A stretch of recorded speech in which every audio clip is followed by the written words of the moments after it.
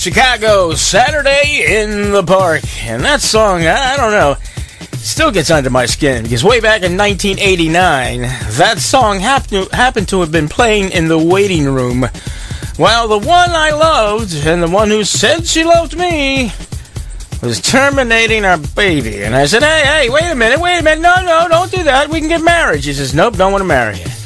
I said, well, look, I'll tell you what, let's just have the kid and I'll raise it. She said, nope, you're not responsible enough. I said, I can tell you what, one last chance here. Let's have the baby and we'll give it up for adoption. And she said, no.